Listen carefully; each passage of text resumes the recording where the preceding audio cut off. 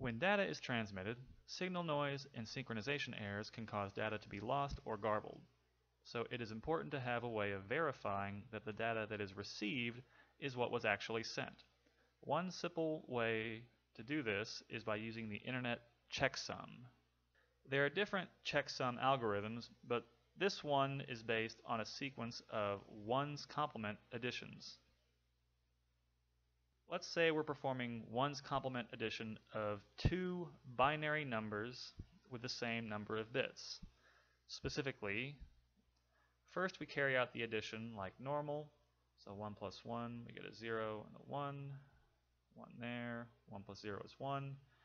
And these ones result in a value of 2. So we have 1 plus 1 and a 0. And then we have a bit carrying out. Well, in ones complement addition, the one that carries out goes back over and is added to this result. So we get a 1 from there, and then these values come down, and then that bit is lost. So we have a final result that is 4 bits long, just like the two input values. So this is ones complement addition. Now, to calculate the checksum, we'll be needing to do ones complement addition of words, which in the context of this video means 16-bit strings. So a word is a number consisting of 16 bits, and to make it easier to depict these values, I'll be using hexadecimal. And here is an example hexadecimal addition using ones complement addition. So the hex value F204 added to F321. So remember, hexadecimal is base 16. 4 plus 1 is 5. 0 plus 2 is 2. And 2 plus 3 is 5. But these F values, each of them is 15. So 15 plus 15 is 30. But we have to think of this in terms of base 16. So 30 is 14 more than 16. So we'll put a value of 14 there. E stands for 14. And a 1 there. Now, just looking at the values that you can see here, the 1 there is like a 16, and the E is 14, so 16 plus 14 equals 30, which is F plus F. Of course, this 1 wraps around, gets added there, and that gives us our final checksum value here below. Now, we would like to transmit the following sequence of hexadecimal values over a network. Let me write them out. And as you can see here, I've grouped them into sequences of 4 hex digits. These are 16-bit words. And what we'll do is we'll take the adjacent words, so there's the first and now the second, and we're going to add these up using ones complement addition. So here is the first partial sum. It is C621. And we're essentially going to repeat this process over and over again. Now you see the first word came from there, and now we'll take the next word in this sequence and add it to this partial sum, which we've already calculated. So I'll write that out, and when we add these two values together, the result will be the following. And this time we have a carry bit, so that will wrap around and be added to the first position because we're using ones complement addition. So the actual final partial sum from this next word will be C3C3.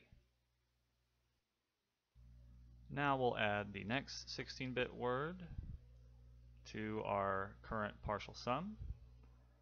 So we'll write that value out. When we add the next word, we get another 1 carrying out, which of course goes back to the first position and is added to get a final result of 9A4E. And next we'll add our last 16-bit word to get our final sum from this computation. This sum also has a 1 that carries out and that wraps back around. And our final sum is 4951, but it is not our final result. To get the checksum, we do a ones complement operation on this sum, and the result of that will be our final result. Now, to do ones complement on a hex value, we subtract each of the digits from 15. So see how we have 15 minus 4 is B, which is 11, 15 minus 9 is 6, 15 minus 5 is 10, which is A, and then 15 minus 1 is E, which is 14. And so that is our actual checksum.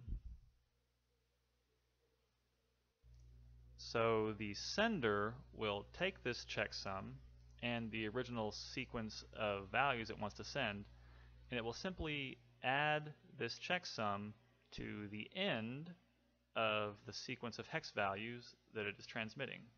And so this here is the complete message that will be transmitted by the sender. Now, if everything goes well, the receiver will receive the exact same message that was transmitted by the sender. So the receiver will get this same sequence of words without any problems or garbled data. But how does the receiver confirm that what it receives is actually the same as what was originally sent?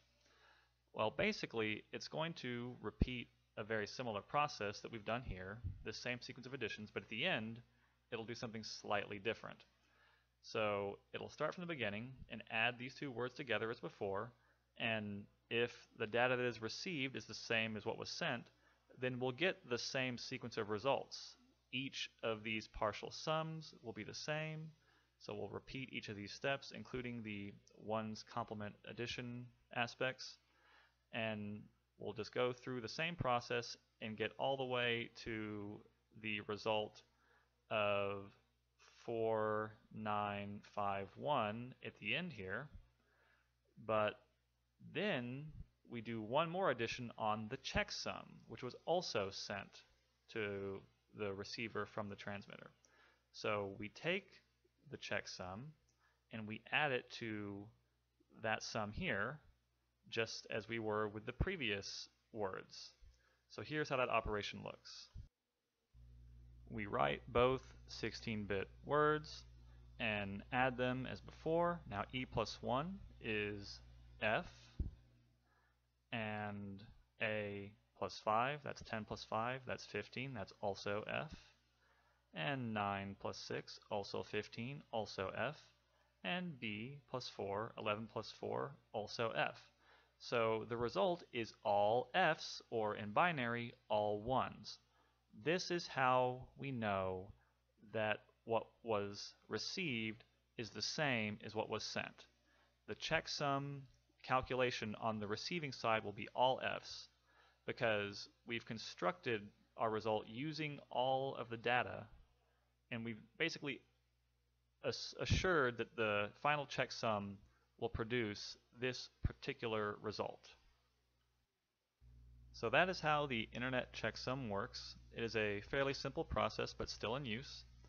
However, there are other approaches which are also in use, and we'll learn about some of those in a future video.